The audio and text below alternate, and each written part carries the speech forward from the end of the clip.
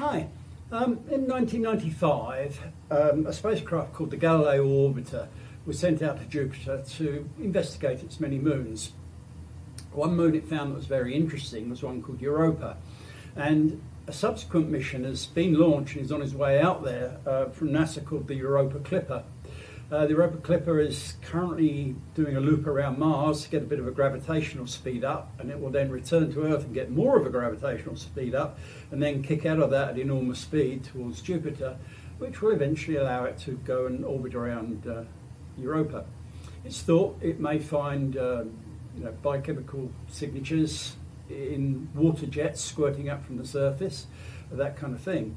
But the problem is that if there is life there, it's going to be sitting underneath somewhere between 0.5 kilometre and 100 kilometres of ice, because that's where the ocean is, deep underground, under ice.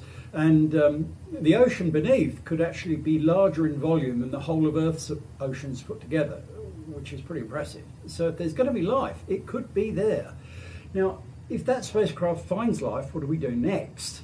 Because, I mean, you're going to drill a hole through 100 kilometres of ice potentially. No, not going to happen.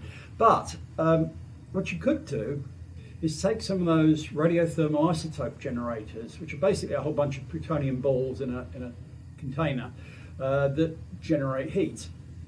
It's not a huge amount of heat, but they can keep generating heat for 100 years easily. So if you put a whole bunch of those underneath some kind of little mini submarine thing and drop it off of your lander onto the surface of Europa, it would start melting the surface and gradually sink down into it. It would make a little puddle of water and sink to the bottom, make the puddle deeper and sink to the bottom.